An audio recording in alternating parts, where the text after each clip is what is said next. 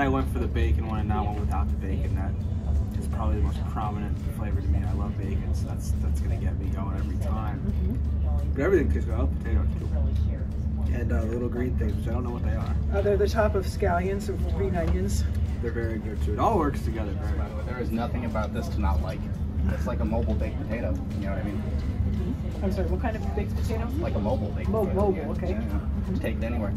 Again, something I could eat hundreds of these things. Eat till it hurts. Coated with butter, baked in the oven, and it's got a scallion on top. That's really good. Oh my god.